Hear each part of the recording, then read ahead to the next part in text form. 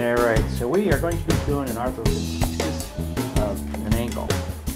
And this gentleman can have swelling of both the foot and the ankle for a period of time there. And you don't mind this video being taken and put on YouTube?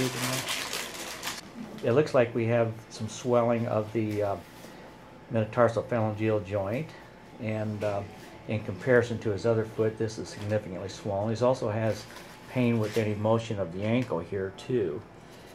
Sir, you've never had gout before? No. You never have had joint swellings before, but sometime after Thanksgiving, you started to have ankle pain. The day right after. Yeah, the day right after Thanksgiving. And ever since then, you've been having some ongoing pain and swelling in the foot.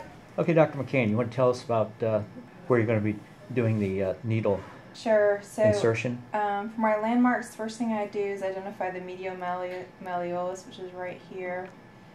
And then you come out to your anterior tibial tendon, which is easier to find if you have the patient. And we're going to, his metatarsophalangeal joint is also involved, so anytime we pick up his foot, he's going to protest in pain. So that space, let's see, the medial mal is right here, anterior tibial tendon is here, so the space is going to be right here. Okay. And then when we actually do the procedure, we're going to have him plantar flex. Just can you flatten your foot out a little bit more? And that's going to be a trick because he's very tender on that. And then this is the angle we're going to be going right into the joint space right there. Yeah, so his MTP joint's very tender, so that's going to be a little tricky to be moving that. So. Okay. So go ahead and prep.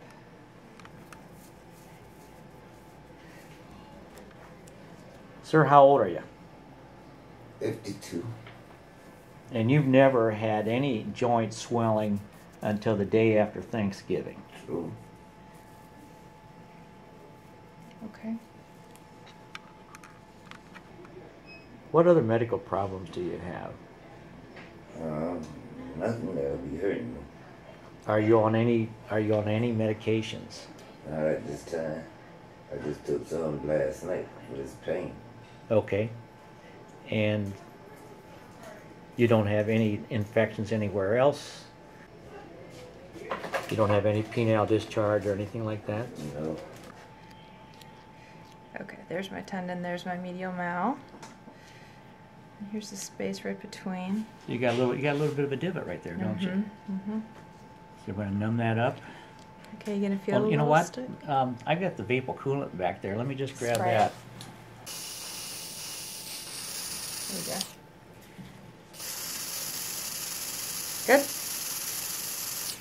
I think you're close? Yep. All right. First I'm gonna numb up a little skin wheel here. Aspirate. It's a numbing medicine, sweetie.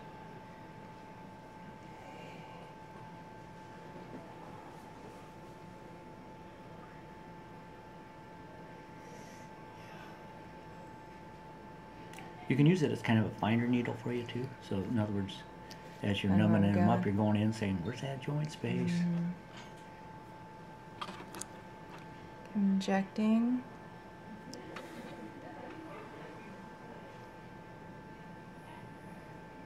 Yeah, you're finding that joint space. Yeah.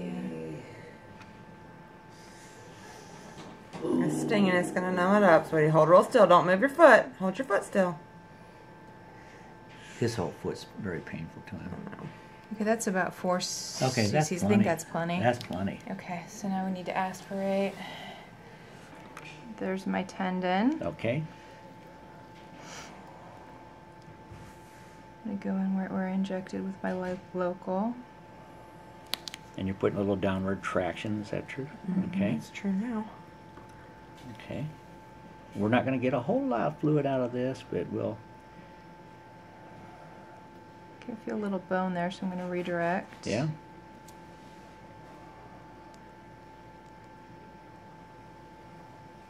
Okay, you got it, you got it.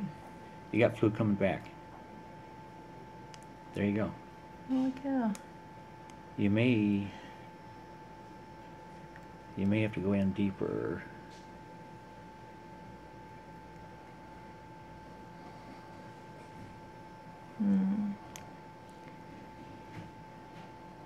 And try to redirect again. Yeah.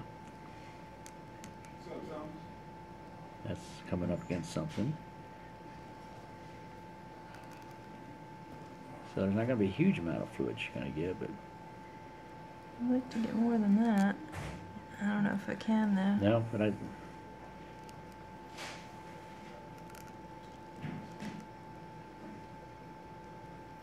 There you go. Well, that was... No, I think some air. Yeah. Well... I think we're going to have to be happy with that, but... Is it enough for a sample? Yep. Oh, absolutely. Absolutely. We got a couple extra red cells in there because we were trying to redirect a needle, but that should be enough to get our cultures and gram stain and cell count.